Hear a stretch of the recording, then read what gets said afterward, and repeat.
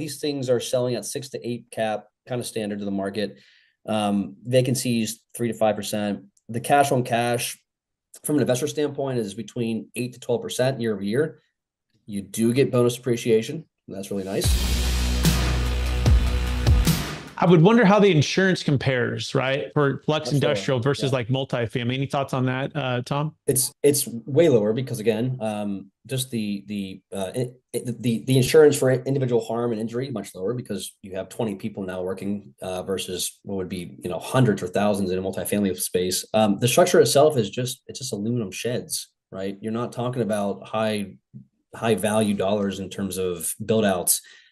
We build out an office in each unit. It's about 15 to 18K. We build out a bathroom. That's about 20K.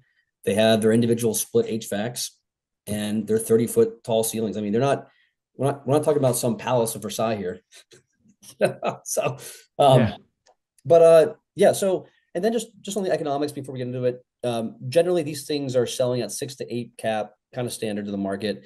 Vacancies 3 to 5%. The cash on cash from an investor standpoint is between 8 to 12% year over year. You do get bonus appreciation. That's really nice. And then as you exit exit those proceeds, all factored in, you're making about a 20% annualized return on your investment for an asset class that has a high barrier to entry, to my earlier comment in the presentation. Yeah. So also I want to touch on this as well. Like how long does it take to build on average?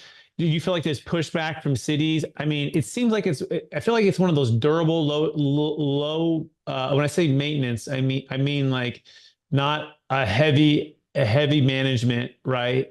That probably is welcomed in communities, right? Is needed. It feels like it's kind of that hybrid, right? I mean, what are your thoughts on that?